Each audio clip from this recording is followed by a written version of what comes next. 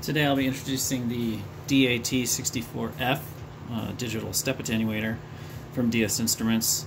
This is a compact, very popular device. 6 gigahertz range, can go from 0 to 63.5 dB of attenuation. As you can see, you have a SMA on the front and the rear. It is bidirectional, standalone control with the step buttons and the OLED screen, and it does come with Ethernet as an option. You simply plug in the micro USB, boot up. It will go to its default attenuation state plus the insertion loss, which is from about 3 to 7 dB typically.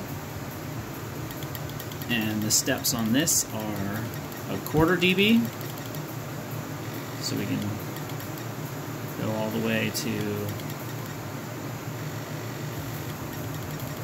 any state we'd like with no PC needed.